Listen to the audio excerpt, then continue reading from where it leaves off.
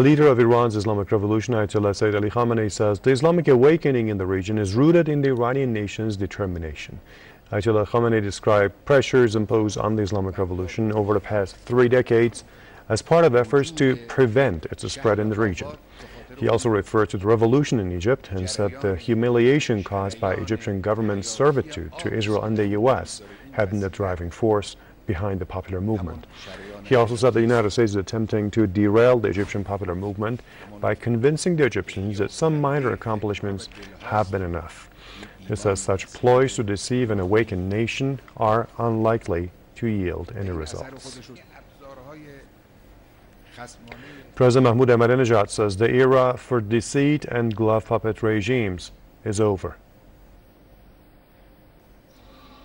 دوره‌ای که بخواید ملت‌ها رو فریب بدید گذشته است.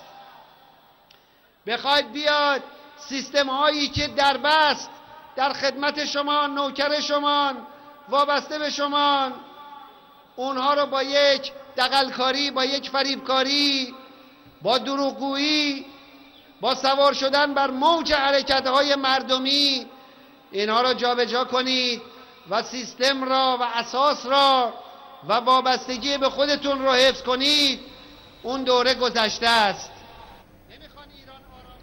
Addressing a crowd of people in Iran's southwestern city of Bushehr, Ahmadinejad said there is massive pent-up energy against satanic forces in the region.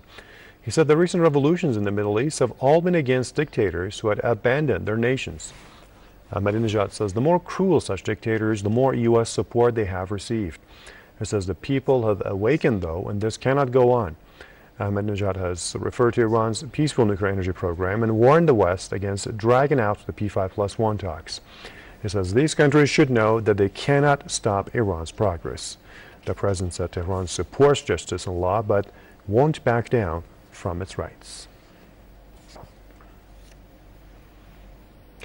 Secretary General of Lebanon's resistance movement, Hezbollah, says the U.S. and Israel are the biggest losers of recent developments in the Middle East region. Sayyid Hassan Nasrallah says the revolution in Egypt has mostly affected the U.S. and Israeli interests and that their influence in the region is declining. Hailing the popular uprising in Egypt, Nasrallah said it was the will of the Egyptian youth that toppled the pro-Western regime of Hosni Mubarak. The Hezbollah Secretary General reiterated that resistance movements in the region are a natural reaction of people to the West's hegemony.